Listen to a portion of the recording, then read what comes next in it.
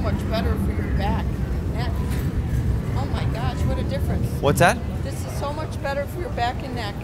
Oh, a backpack instead of... The doctor's office, yeah. It's my pain management. The girl told me, you got to get one of these. This is killing my shoulder for years. What a difference. There are some things that you can do for pain management, for sure. Yeah, that's one of them. Wow. For sure. Another one, you ever have it kind of in here in the midsection of your stomach? I'm going for a I'm going to get the camera down tomorrow. I went in Monday and they're getting me right in. That's how bad it is. What about you? I had a pain kind of in this midsection one time, and I had just kind of done that, kind of pushed on it, and just kind of like if you hurt? Yeah, if you cross your arms and you just kind of like this, and just a little bit, just cross your arms like this, and then you just give it a little squeeze into the.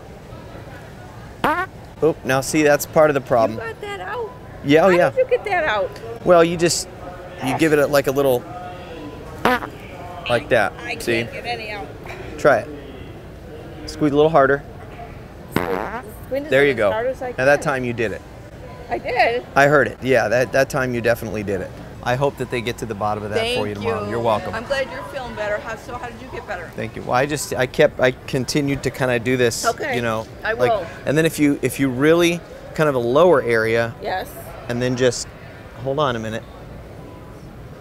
I can't believe all that you can get to come out. Yeah. Well, you just push on it. You just give it a little push. I would never believe we could do that. Yeah, oh yeah. And that relieves the gas and everything. It relieves it. It comes right out. Comes this way, right out of you. Yeah.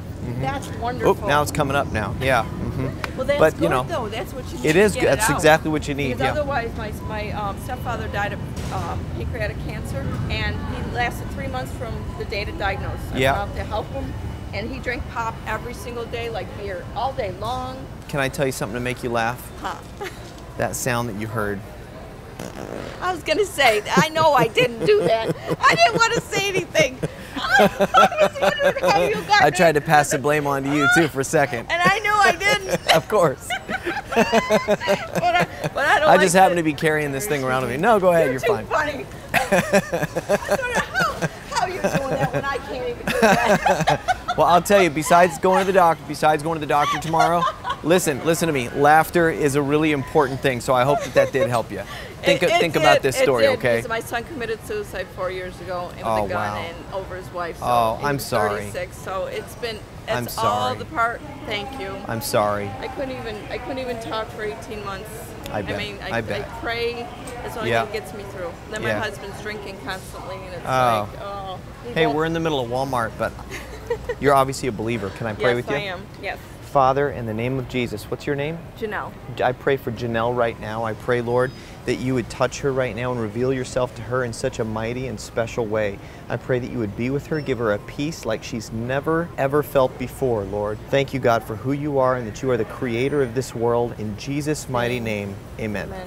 In the name of Jesus. God bless you. Whoever thought a fart would turn into something like that. Thank you so much. I know. You're too cute. God bless. You take care, okay? All right. Bye-bye.